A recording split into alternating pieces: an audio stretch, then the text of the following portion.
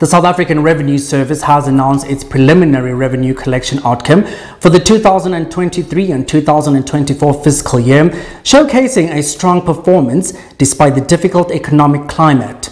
Sars reveals that 114 billion rand was collected in the final 4 days of the fiscal year, matching the total amount collected in 1994.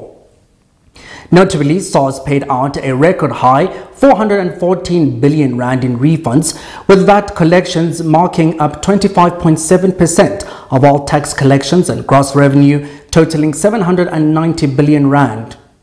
Of the VAT refunds, 342 billion rand was disbursed, and with 120 billion rand going to small and medium-sized entities and 37 billion rand to individuals.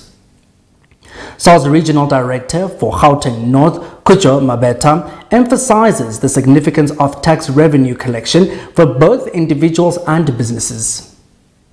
Every government needs funds to run the country.